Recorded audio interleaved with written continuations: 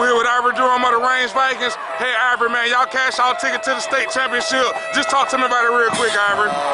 Without God, nothing is possible, so I like to thank him first. But my team, they came out to play. Defense came out, they strike first.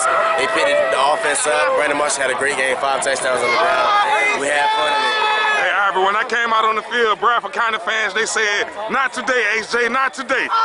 But it was today, HJ. Just talk about it real quick. It's clock, boys.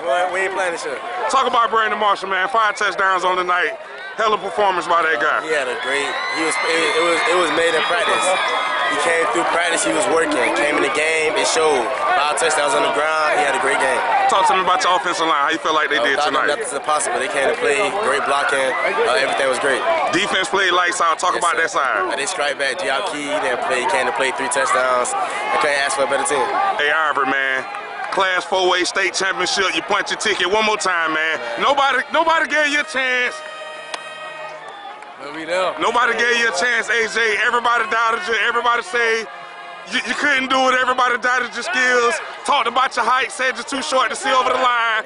Just talk about how I feel to punch your ticket real quick. It feels great. I can't be no happy. It feels great.